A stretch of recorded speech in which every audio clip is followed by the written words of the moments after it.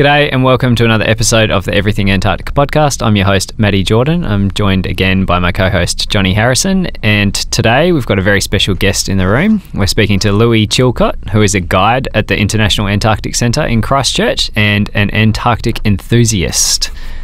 Thanks for joining us, Lewie. Thanks, Maddie. It's great to have you here. Thanks. Tell us a little bit about your background. I'm sensing an Australian accent there, so... Yeah, definitely an Australian accent, Yeah. and a front to all the Kiwis, both in the room and outside of the room.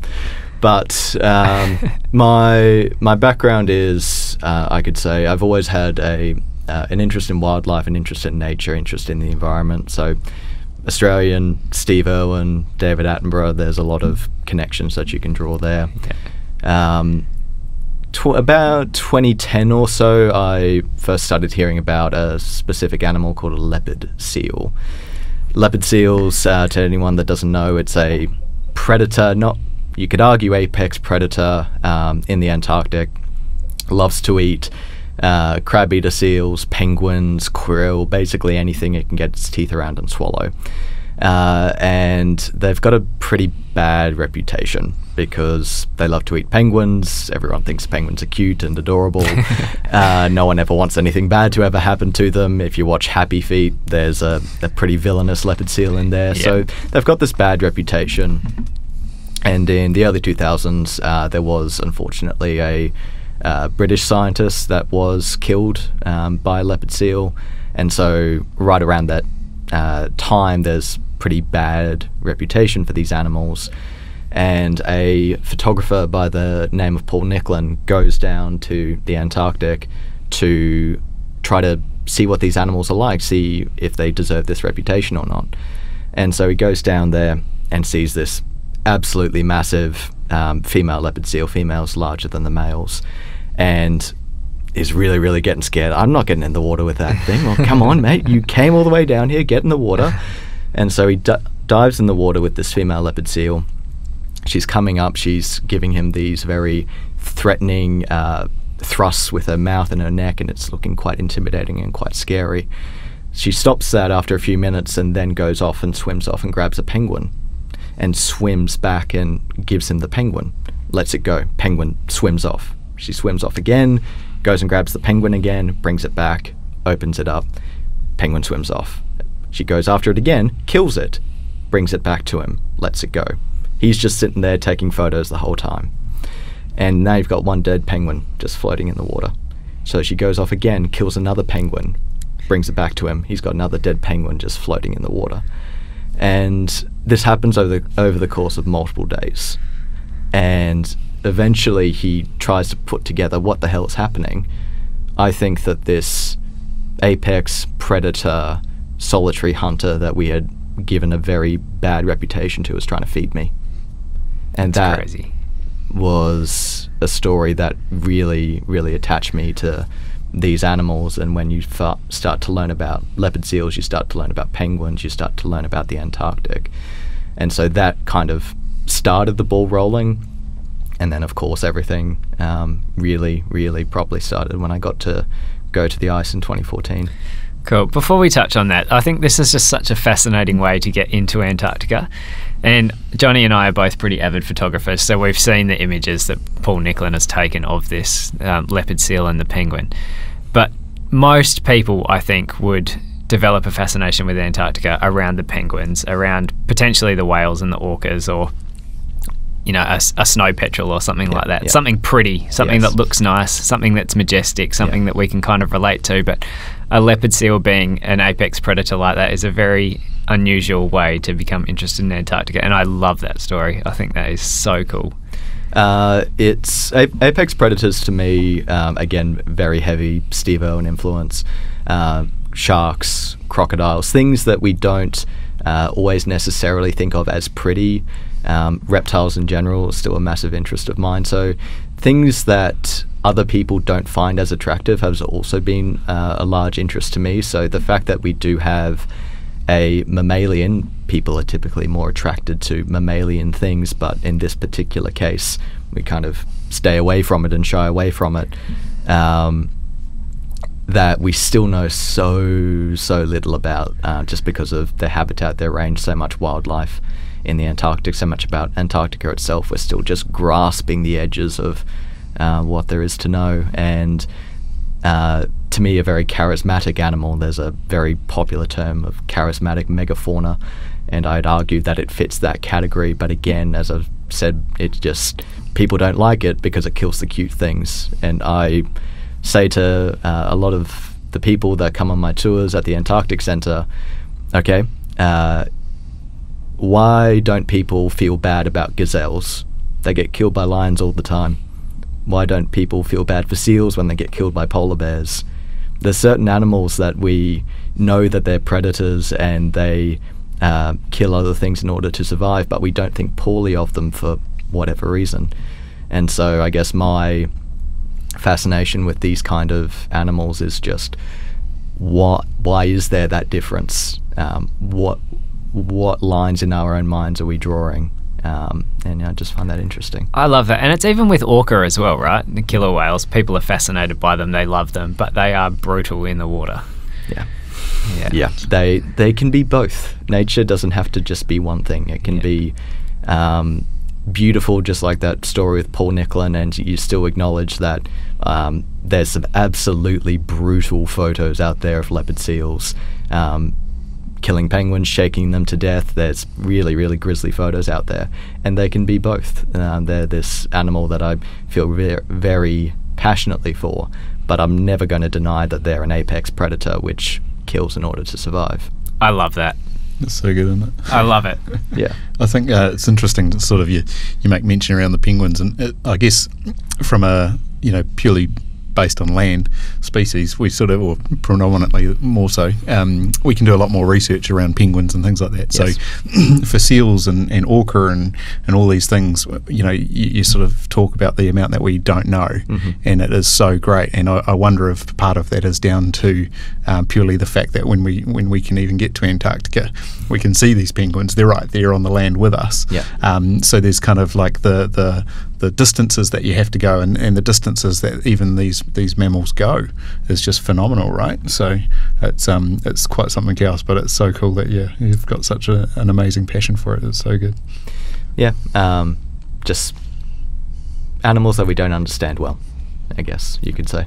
Yeah. I love it. That's a very Steve Irwin mentality to things. And I mean, I grew up, spent a bit of time in Brisbane as well, so got to head out to his zoo. Aussie Zoo, yeah. Yeah, go and see some of the animals there. And I've actually got a photo, I must have been about 5 or 6 at the time, of him and I. So awesome. He's awesome. Yeah, he had a big influence on my life as well, I think, just an appreciation for wildlife and the desire to protect the planet. So that is actually something that I haven't thought about until right now, but that probably had quite a big influence on me as a child. So yeah. And we might touch on it a little bit later on, but these influences, these stories almost, in a sense, I think we don't properly give consideration to how important they are until you actually do start thinking about them and think, okay, yeah, I am a bit like that. Where did that come from? Oh, it was probably traced to all the way back here as a child or as you're developing. But yeah. Amazing. How good. Okay, so you've got this fascination with leopard seals, and that drove you towards visiting Antarctica to go and see them for yourself. So tell us about that. What was that like? So fast forward 2010 to 2014, and I say this every time someone at the Antarctic Centre asks me, have you been to the Antarctic? I'll say yes, and then the next words will be, I've been very lucky. And I maintain that every single time that I say it, because that is honestly the truth. I was given a very fortunate opportunity to be able to go down as a high school student in 2014, traveling all the way from Brisbane to Dubai to South America, and then from the bottom of South America, a little town called Ushuaia, which a lot of people use as their launching point on a tourist expedition to go from the bottom of South America to the Antarctic Peninsula, the closest point from any other continent to Antarctica. I love that you follow up, yes, I've been to Antarctica, with I'm so lucky. And for us particularly, I mean, we know how special the place is. We know how lucky we are to be there, but I don't think that's something that comes up in conversation very often, not for me anyway. I talk about how grateful I am to have had the opportunity to go, and I talk about how much I love my work and what I do, but when people ask, it's that sense of gratitude. I think that's so cool, and that will have such a big impact on people when they're talking to you at the Antarctic Centre, because you see that passion shine through. And I'd actually be curious to ask you two a question about this now, because so many people, when they go down, there's a longing to return. And I've been searching for 10 years now to try to find a set of words that could possibly describe why. And this is going back and reading historical accounts, talking to people that have gone down recently, reading as much as I can from both. And I only came up with something probably about 3 weeks ago. Someone on one of my tour groups said, there's a word called ineffable, and it means an experience that can't be described with words. And that's the only thing I've come up with so far that even touches on it. Ineffable is a perfect summary. Yeah, totally. Yeah.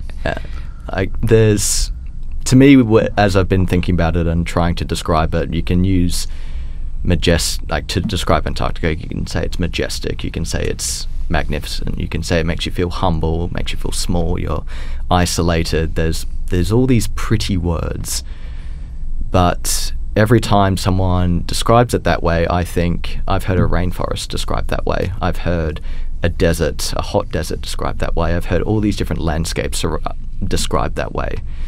Now, I'm not the most well-travelled person in the world, but I've talked to a lot of people that are, and they will say the Antarctic is that, and there's something more. There's something more that you don't seem to get in these other places, these other areas, and I don't know exactly what that is. So if you two could try to expand on that, I'd love to know. It's a very special feeling, and I've actually felt it in two places. So Antarctica was one, and the other one was the Galapagos Islands. And again, that's probably drawing to my love of wildlife and childhood and things like that. But it is, I mean, you can't describe it, right? It's very difficult to portray what that feeling is like to someone who hasn't been there, because it is a feeling. Yes. It's very hard to describe. And I talk to my partner quite often about this, and she's just like, I don't get the fascination with Antarctica. Like, why are you so crazy about it? And I just can't explain it. Like, there aren't words, really, and I find it really challenging to try and talk to someone about that. And I mean, you can describe the physical landscape in adjectives, and there's beautiful, glorious, large mountains and incredible white, orange, yellow, green, blue colours and magnificent animals and wildlife and things like that. But it doesn't really do it justice. Like, people can't picture that. They can't see it, you know. So yeah, that is a very challenging question. I'm going to have to ponder on that for a little while. I think the way that I try and describe it to people is that there's very few places in the world that you can go, that you have the option to go whenever you like. And Antarctica is not necessarily one of those places. And so for me, and a lot of, particularly working down there, you never know if you're ever going to get back.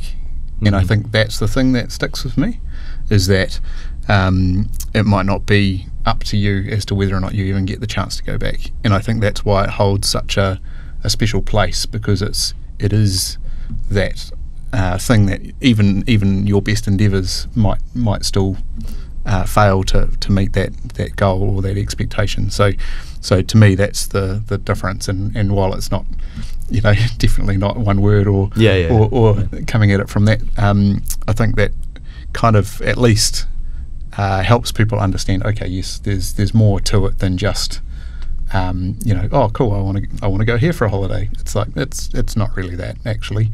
It's this place holds something special and a place in your heart, right?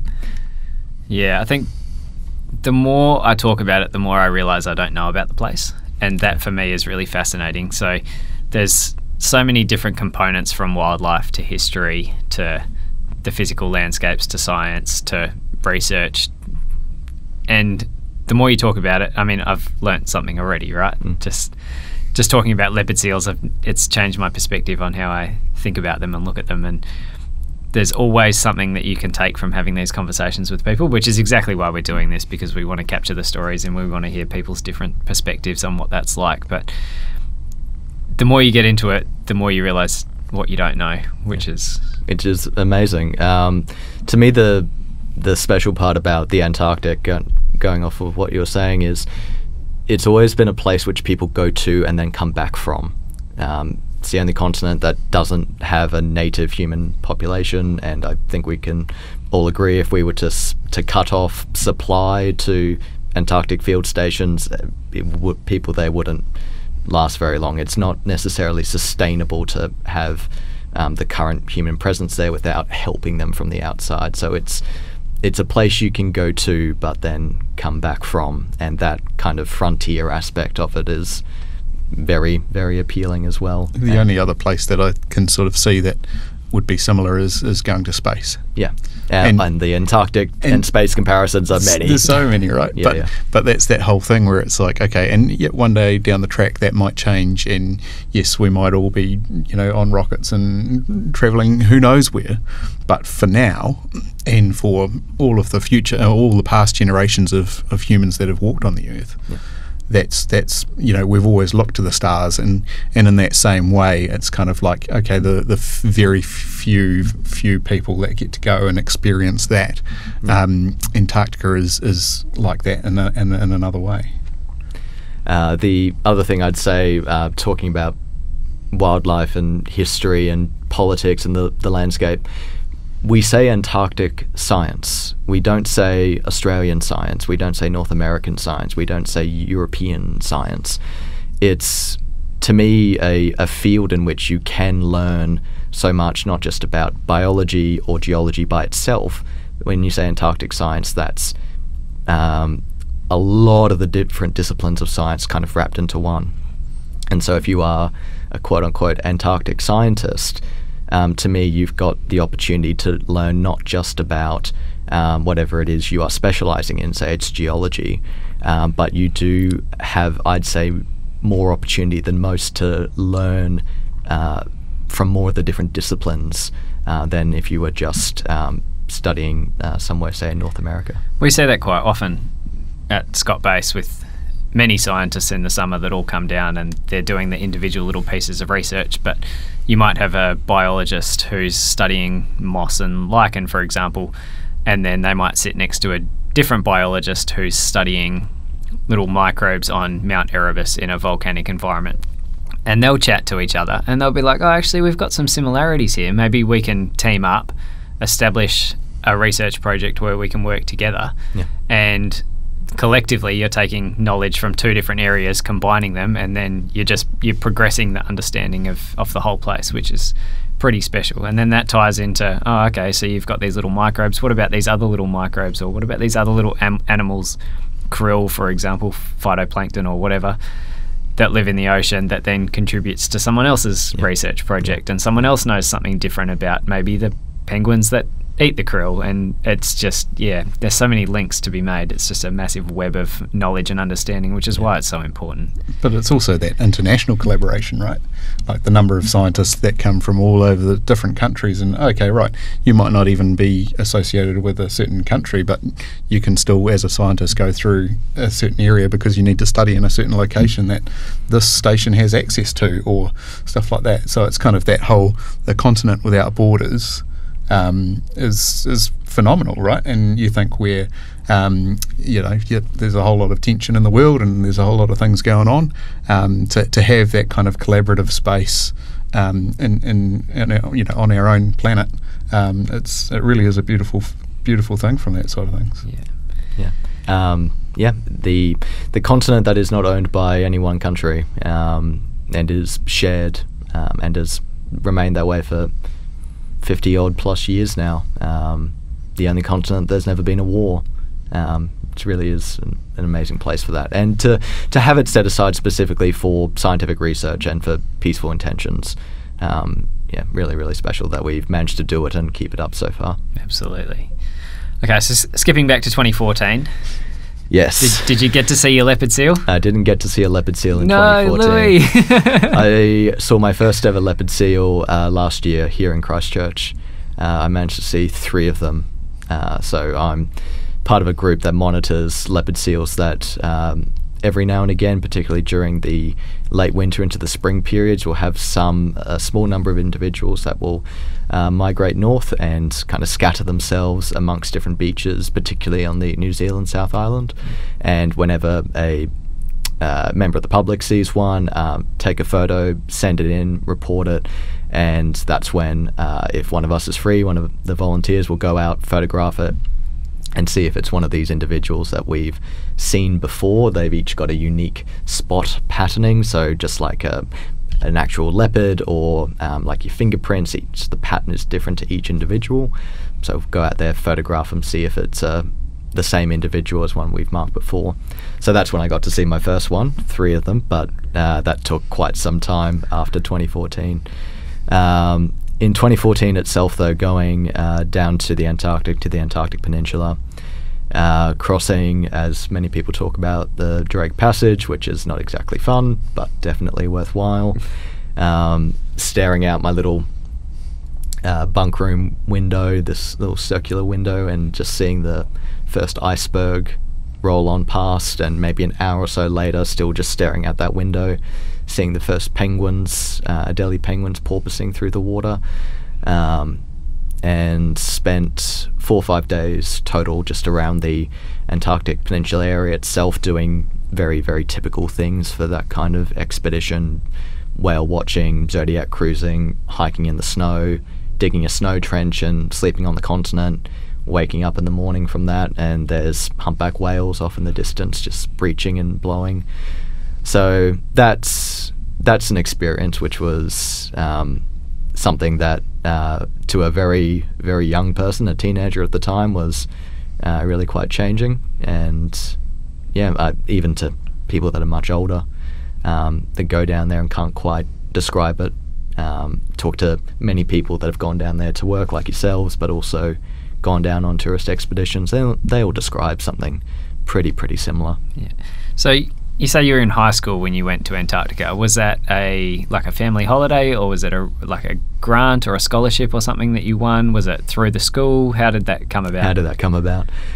So the school that I was a part of essentially arranged this trip, and it's the reason I say I've been very fortunate and very lucky all this time, is because my family was able to pay for that. So it was just me going down. So me and a few other boys my age, and got to go down and be a part of that. So that was something that was arranged through my school, and no birthday presents for quite some time, but not something I would trade for anything. That is an incredible education opportunity. Yeah, not something I would trade for anything. And it's great when I see some other efforts and initiatives which are out there, which are trying to give people that same kind of experience, to show them this place and why we should care about it. Different ones in the UK and here in New Zealand as well, which is great to see. Just trying to show people this amazing bottom of the world. Yeah, it's great to see that there are some University of Canterbury running some Antarctic study programs, which is great to get young people involved, because we need that next generation to come through and continue the science that past generations have started, continuing those long-term data sets and keeping up with the information that's coming through in that research. So I think it's so important to get kids interested in this, and is partly the reason why Johnny and I have started this, because we want parents to listen to this in their car with their kids in the back. Yeah. And the kids go, oh, that's actually really cool. I didn't know about leopard seals. Let's go and do some research in that. And you never know where that might lead. Yeah. So inspiring that next generation for us is a huge driver and something that we value. And it's something it's so important, right? And particularly getting people to care about this place that so often they can't visit and can't see. And we describe it as this place that is very special because you might not be able to go there again, and it becomes quite challenging to talk about how amazing it is when it is so difficult to go down. But to those of us that have been lucky enough to have gone down and seen it, it kind of does fall upon us to talk about why we should care about it. For sure.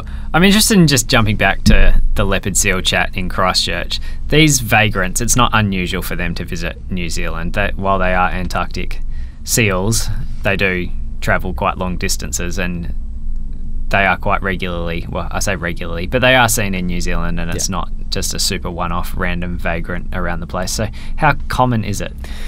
That is something I would love to be able to tell you with some more detail. There's a number of students that I know that are currently working with data to try to answer those very questions.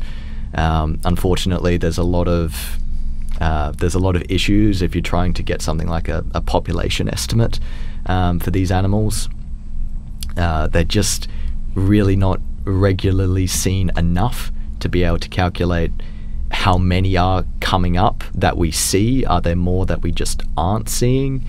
So, for example, I saw 3 myself last year of other sightings that I'm aware of. I know there was at least 2 others that came up during that season, and plenty more that I'm sure I wasn't told about. So Christchurch and Dunedin are kind of hotspot areas for around the South Island.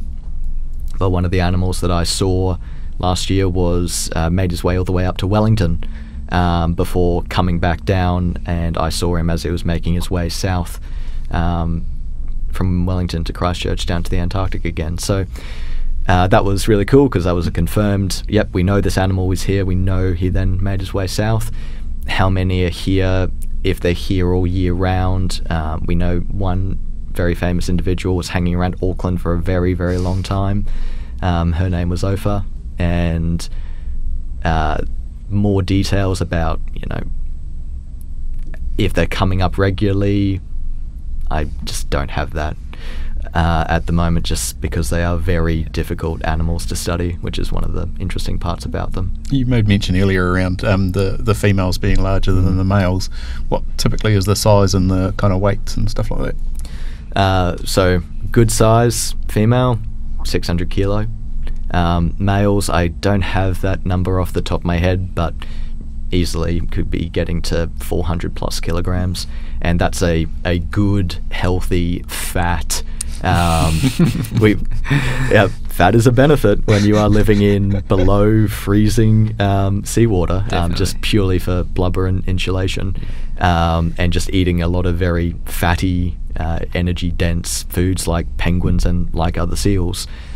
So yeah, they can get up to some crazy kilos. They're nothing compared to adult male southern elephant seals, which get up to 4.5 ton, but they're still pretty decently sized animals. And the lengths? Male could be getting about 3 meters, female above that. So they're decently sized animals, and definitely worthy of apex predator. The largest male that I've ever seen was probably about 2.5 meters long, and that was the ones here in Christchurch. So somewhat juvenile? Somewhat juvenile, but the teeth that he had were quite worn down, so it was quite very yellowy, blunted, stunted teeth. So he's probably quite old, but just not necessarily the largest animal. Okay, so where do leopard seals hang out typically when they're in the Antarctic? Are they pack ice seals? Are they land? Are they... Where are they going? Yeah.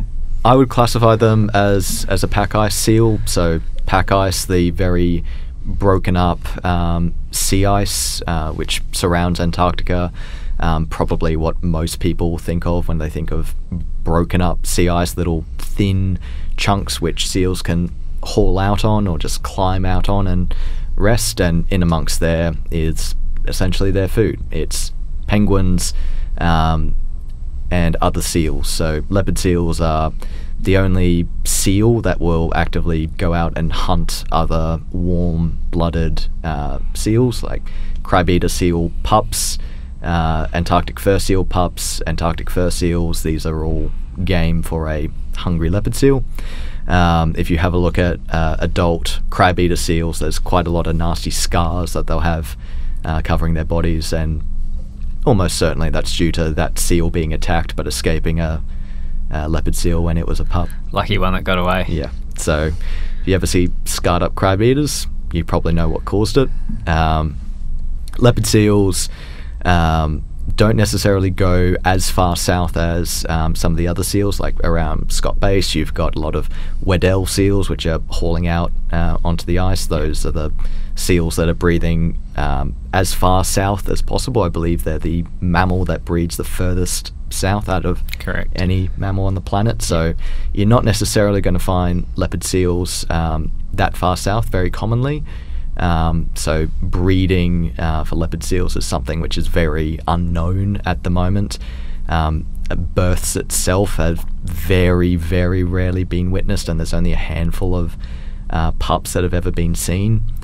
But hauling out onto the ice and kind of digging a little hole, little crevasse, little tucked away point for the mother to give birth. Pup will lay on there, and then the mother is going away, feeding, coming back to the pup and just nursing and suckling with that pup. And after a few weeks, mum goes away, pup's got to figure out life on its own. And similar story to quite a few penguins as well. After a relatively short time with your parents, figure it out. We got our own things to do. So it's not exactly the comfiest introduction to a very hard life. Yeah. Have you seen one? No, I don't think I have, actually. Yeah. I don't think I've seen one at Scott Base either. No, definitely not. A little bit further south. I have heard of them at Cape Evans, around the hut up there, but yeah, not as far south as Scott Base. There was, when I was reading Shackleton's account of his Nimrod expedition, he talked about seeing one at Cape Royds on Ross Island. Yeah. And he described the process of going down and trying, the biologists going down with revolvers and trying to shoot the thing, because that's how biological samples were gathered back in the day. You shot it, and then you preserved it, and then you brought it back. And they described shooting it 5 times with a revolver before it finally went down. But we know that they are around Ross Island, at least have been in the past. Again, back from those early times, there was descriptions of the weird internal anatomy that they found. They were confused by it for some reason. They thought that this animal had 2 hearts. Now, I've talked with quite a few people that have looked at a lot of leopard seal innards, and no one has ever described seeing 2 hearts. So I don't quite know what that was on about, but we know that they have been down at those kind of latitudes before. But I wouldn't expect to see them too commonly. They're more commonly found a little bit further north. Yeah. They've got quite interesting teeth as well, don't they? So they've got teeth that allows them to eat your penguins, your other seals and things like that, but they've also got teeth that allow them to filter for krill and other things like that. So yeah. So their canines are very typical of many other carnivorous animals, predators, big cats. But their weird teeth, they're almost molar, where our molars would be. They've got, I believe they're called tricorn teeth. And if you imagine, it's almost like they've got 3 heads. They've got 2 little heads, which on the left and right hand side at the base of the tooth. And then they've got a single spoke, a single head that sticks up above. And it kind of makes like a little triangle. And there's little gaps in between, kind of making a weird, almost crown-like shape. And those, when they fit together, when they open up their mouth, let in a large amount of seawater, clamp their mouth shut, that water that they've engulfed can then escape from those teeth, but then the krill that they've captured inside will stay inside. So when you talk about whales, I think a lot of people are familiar with the idea of a baleen whale before, and opening up their mouths, clamping them shut, water goes out through the baleen, the krill and the fish that they swallowed stays inside.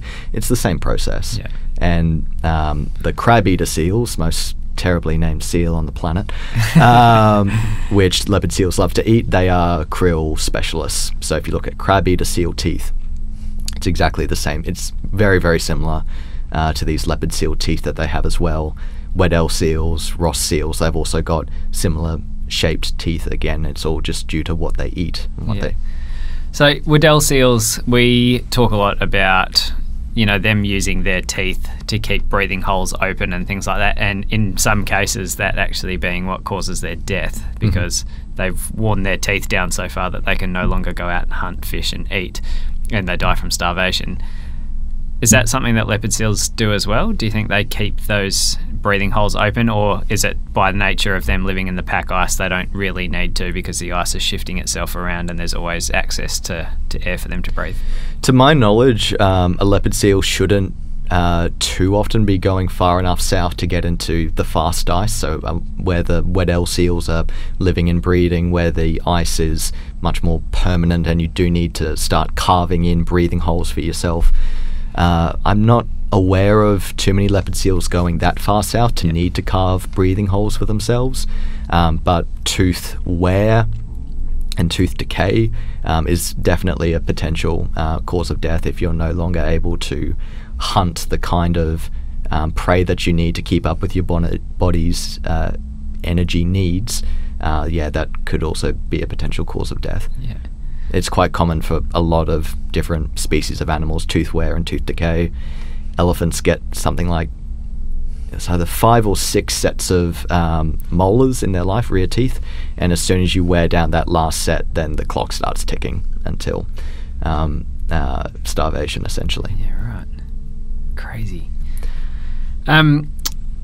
Through your work at the International Antarctic Centre, you must come across a few interesting people and must tell some obviously super engaging and interesting stories. What's a day in the life like as a tourist guide at the International Antarctic Centre in Christchurch? Every day is different, and every day is quite interesting. So depending on the day, we could have 1, 2, I think the record I've ever seen was 10 different tourist groups rocking into the International Antarctic Centre. So this could be anything from a school which is looking to have a day off, coming inside and let the kids have a few hours at the Antarctic Centre, have some fun. We've got some Haglund vehicles, which I know you two will be very familiar with, that go behind the building. We've got an obstacle course which the vehicles will go over, simulating a bit of off-terrain driving, bit of hills, slants and some other things. We've got a storm room, a cold room, which goes all the way down to minus 18 Celsius, which is not necessarily the coldest that it can go to in Antarctica, but it's cold enough that most people kind of get the idea. All of the Canadians that go inside, they always come out saying, well, it's not that cold. Cool, mate, just going in a t-shirt. Yeah. We'll see. And we've got some local New Zealand penguins, some little penguins. So my job is to take whatever group that might be coming in and kind of show them around inside the attraction, and basically try to do a miniature version of what we're doing here at the moment, which is talking about Antarctica and the reason that it's important and that it's very special to those of us that have gone down. So one group up to 10 groups, and different groups having different needs, of course, and just show them on through. And as we're going through, I typically like to start off every tour just by saying the same thing, which is if no one remembers anything else other than these 3 things, I'll be happy. The first 2 are very easy. First one is, how many polar bears are in Antarctica? None, although you will be surprised about how many people go, oh yeah, that's right, they're only up in the north. Next one is, how many penguins are in the Arctic?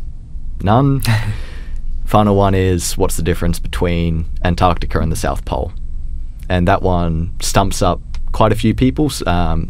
Quite a few people will know, but most will just say they're the same thing, right? They're the same thing. And to those of you listening, Antarctica is the continent, and the South Pole just means the southernmost point on the planet. When you're standing on the South Pole, everywhere is north, which is quite the head-scratchy thing. And then standing on the North Pole, everywhere is south. So the reason I have that one in as my final, please just remember this, as part of my job, I do get to speak to a lot of people that have gone and lived and worked at the South Pole, and they always have some great stories that I love to get from them. But I also speak to a lot of people that have gone to Antarctica, like I did on a tourist expedition, and sometimes they'll say they've been to the South Pole. And I'm sure you can imagine my disappointment when I find out the truth. Yeah, it's quite an important distinction, that as well. So, yeah. So that's typically how I'll start things off. and then we'll go off and kind of showcase what the vehicles are like to go on, how pleasant or sometimes unpleasant they are to be riding in, and just tell people, keep in mind you could be in the back of one of these things for up to 18 days is one of the field lengths, the trip lengths to go from one of the Chinese bases on the coast to inland is 18 days in the back of a Hagland, which is quite the extraordinary thing when you also have to consider getting off, setting up your tent each night, making food, going to sleep, waking up again, packing down the tent, putting in the vehicles, and setting off again. And that's a much, much cushier, easier version of Antarctic land exploration than was done in the past, but still not necessarily the easiest thing. Absolutely. Yeah, 18 days that's a long slog. I think my longest Hagland trip might have been 8 hours to Cape Royds, and then you get off and you do your thing, and then another 4 hours to get back to Scott Base. So yeah, I can't imagine doing that for days and days, or weeks and weeks on end. When they first started out doing the traverses for the Kiwi crew out into the middle of the Ross Ice Shelf, the first one of that they did, they had a couple of piston bullies, and then the support vehicle was actually a Hagland, and that was pretty rough, and the reason for that is that while a lot of people probably think that Antarctica is all completely flat, the issue is when storms and stuff like that blow, the snow doesn't necessarily all just sit flat. It all ends up building up into these lines of different snow and forming these windrows, and so when you're actually going up and over them, you can't get a good amount of speed up, and consistently you're slowly hitting them, and usually because the crust is so solid on the top due to all of the wind and the temperature changes, it means that it's not a soft snowy kind of experience. It's a very hard thing that you hit. So while everyone thinks, oh yeah, sweet, just driving along, it's like no, you're going up and down, and you're constantly hitting these things, and so you're travelling at a speed so that you're minimising the amount of jarring ultimately, because that's the thing that'll wind you up the most. Yeah. Especially if you've got a bit of a cavalier driver, I imagine. It wakes up all the people in the back pretty quick, that's for sure. Yeah, I like sitting in the back because I get to, well, if there's not too many people there, just get to kick out and doze off to sleep, and the trip goes pretty quickly. But if you're sitting in the back with, say, 10 people in there, it's pretty rugged. Yeah, and especially for 8 hours, I couldn't imagine that. Yeah. That's one of the things which we'll do. We'll come to the snow room, talk about the different temperatures that are going on down in Antarctica. One of the questions that I get very commonly, which frustrates me quite a lot, is what's the temperature in Antarctica? And my response is, what's the temperature in Australia? What's the temperature in North America? What's the temperature in Asia? Where are you? What season is it? Are you high up? Are you low down? It all just depends. So we'll run through quickly some of the different field stations in Antarctica, and we'll go through the different weather which is down there for that day. So we've got access to some weather data for some of those stations. Cool. It's a continent nearly twice the size of Australia. Yeah. It's absolutely massive, and we could have a look at a British station which is on the Antarctic Peninsula, which is quite far north, warmest area in Antarctica. Last week it was 0 degrees at 9 o'clock, and on that same day at a Russian station in a very, very cold high point in Antarctica, it was about minus 57. Yeah. So that's the kind of range which you're looking at. Yeah. So again, what's the temperature? It depends. It can be very, very cold, or it can be still mostly cold, I think, for most of us living in Australia or New Zealand, but it's not so bad. Yeah. That's something that comes up on my social media quite a lot, is I'll put up a video or a picture or something of the temperature and say, hey, it was minus 20 Celsius outside today. And people will say, oh, it's colder in Canada at the moment, but it'll be winter in Canada and it's summer in Antarctica. Yes. So, yes, okay, it's colder, but is it a fair comparison, yes or no? Yeah, and hear a lot of people from the Northern Hemisphere say, oh, it's just like walking to work in the winter. Yeah. Yeah, well, this is summer. Just keep that in mind. Yeah. So, yeah, have quite a lot of good fun with that. We can have a look at some of the different stations that are down in Antarctica. So Scott Base, McMurdo Station. As I'm sure you two know, there's some webcams which are set up which can spy on some of the people down at the base down there. Yeah. So we'll just quickly have a look through those and see anything interesting that's going on. My favourite cameras to look at are always the ones at the American station at the South Pole. Particularly if we manage to see people that are down there when it's about 9 o'clock when we get the weather updates, because I've seen people walking outside in the South Pole and it's minus 80 plus degrees Celsius.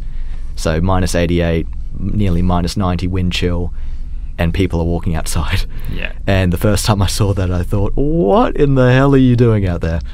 And it was shortly afterwards that I learned, unlike McMurdo and Scott Base, where there's these three weather conditions, condition 3, condition 2, condition 1, I believe at the South Pole there is no such thing.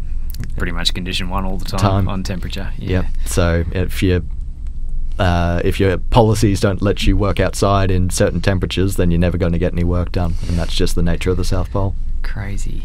Yeah. That's nuts. The webcam's a pretty interesting one. I don't know if it was the same as when you were down south, Johnny, but we always find that people will put up happy birthday messages to friends and family and Merry Christmas and all those sorts of things, and then send a link to their family member or friends back home and say, go and look at the webcam at Scott Base, and it'll say happy birthday Jimmy or something on there. And yeah, just a cool little way to let people know that you're thinking about them. Yep. I think my favourite one that I saw was I forget which rugby match it was, but the Waratahs won, and the following day we just saw a little sign saying up the Wars. That may have been people involved in my winter. Put that on there. Yeah, some very avid rugby fans that were pretty proud about that, so that was pretty cool. Now that's part of my entertainment for the day, is having a look at what's going on down there, so that's always fun when people put up little things like that. Love it.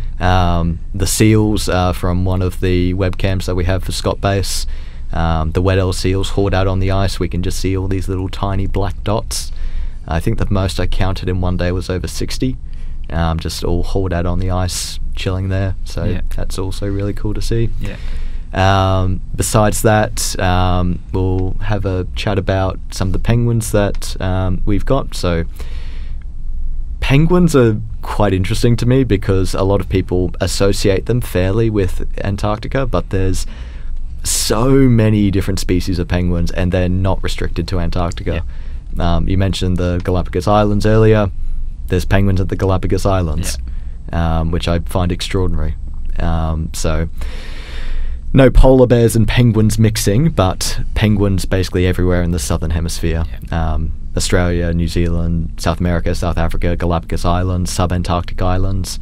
And they're really, really funny, interesting animals just because they are birds that spend so much of their time in the water. A bird, if it doesn't swim, it will starve. It sounds quite strange, but they are fascinating animals.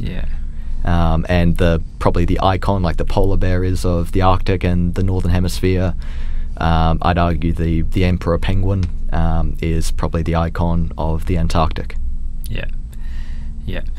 You spoke earlier on about a little story involving Shackleton's crew on the Nimrod expedition out at Cape Royds. I imagine you probably have to speak to people about the history of Antarctica quite a bit. I imagine there's a few questions that pop up about that. So how does that go down, and how do you respond to some of these wide-ranging questions?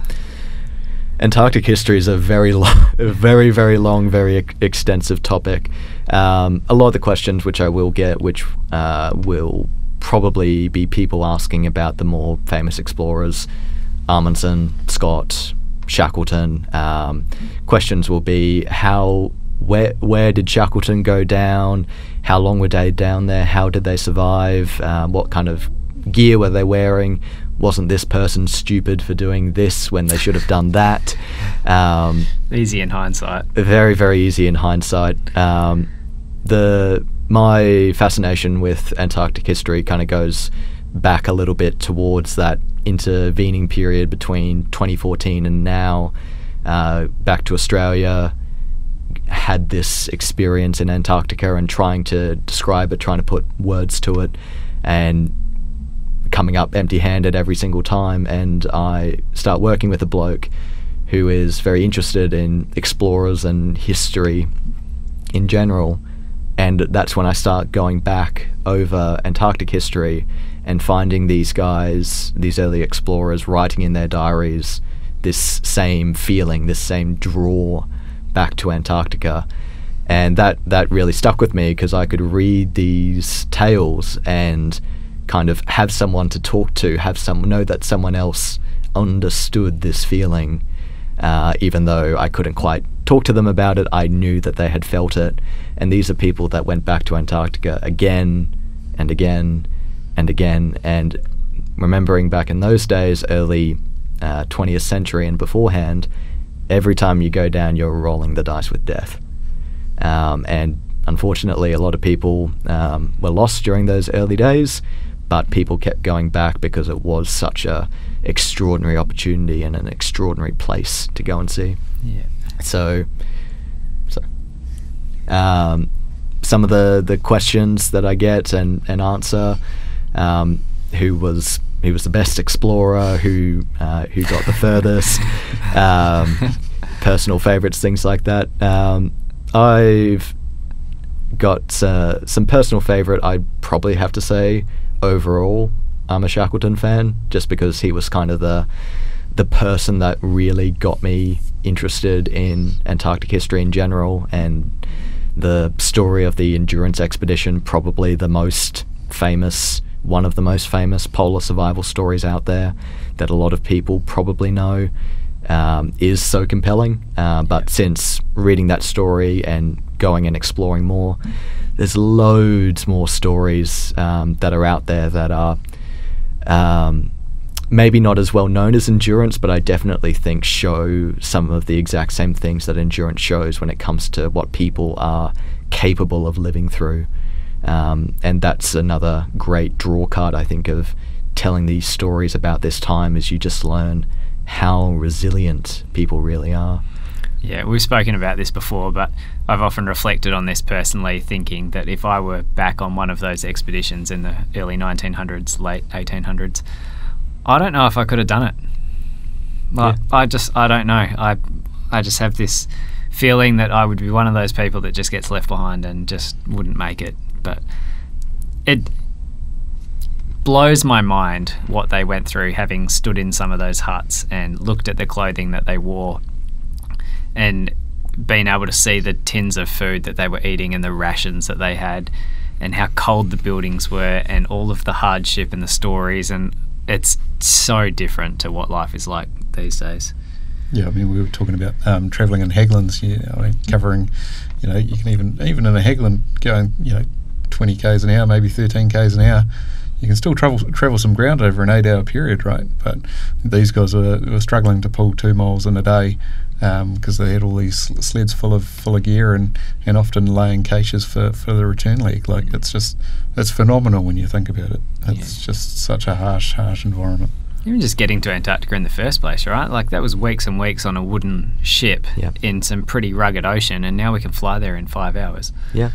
One of my much more recent finds when it comes to Antarctic exploration is a guy by the name of Herbert Wilkins, Australian guy, pilot, navigator, did a whole bunch of exploration up in the Arctic, and was the first person to successfully fly a plane in the Antarctic.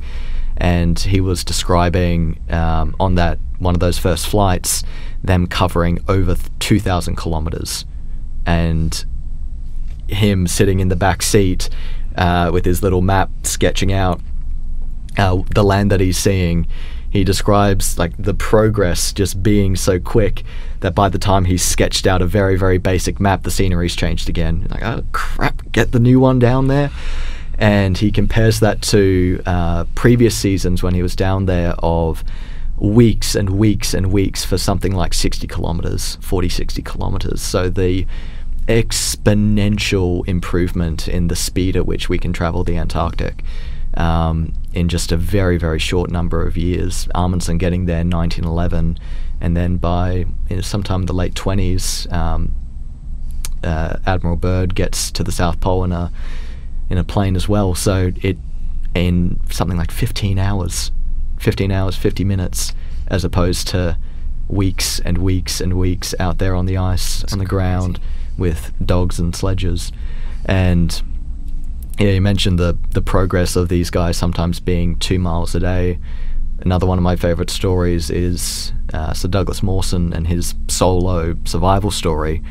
And there's days when he was walking 1.5 kilometres in a whole day, just walking 1.5 kilometres, just to get yourself back. So again, just quite inspirational to think of what you can do when you really need to. Yeah. You touched on dogs there, and they were pretty important in the early days of exploration up until the 1990s, I think, in Antarctica. It's cool to see that the Antarctic Centre has got a nod to that history with the huskies that come in, and get to talk about those and learn about the impact that dogs had on Antarctic exploration. And Amundsen wouldn't have got to the pole without dogs, and Scott and some of the subsequent expeditions would have also struggled to do what they tried to achieve without the help of dogs. So yeah, pretty cool that you guys have huskies there for people to go and have a look at. Yeah, and Joe, the husky handler there, he does an amazing job at describing that history and the reason that dogs really were important. And it's kind of a reflection on the importance of animals being used by humans in the Antarctic in general. Ponies, although a slightly more than slightly questionable idea to take down to the Antarctic, they nevertheless helped Scott and Shackleton when they were down there. Bird took dairy cows down to the Antarctic, and so animals being brought down by people to help them out in various ways is something which has been done quite a number of times. Dogs, when it comes to transversing snow and ice, they've got a lot of advantages compared to ponies. Dogs you can feed meat to. So there was a, unfortunately, very brutal practice of when you are Amundsen, for example, travelling down, trying to get to the South Pole. As you are getting further and further south and dogs becoming weaker and weaker, the practice was to sacrifice the weakest dogs to feed them to the strongest, and that would both give those remaining dogs a bit of strength and help you get to the South Pole. You can't feed ponies to other ponies, and that was actually a conversation I had to have with one lady, that it's really not that great of an idea to try to feed ponies other ponies. Dogs are much lighter. They can go on a much more dense, calorie-dense source of food. There was a food used back in the day and still sometimes used today called pemmican, which is just meat, which has had all the moisture sucked right out of it and then ground up into this tiny little powder, and then you soak it in fat, and you're basically just trying to make a very light, very dense bar of meat and fat, and that's going to give you protein and energy to keep on going.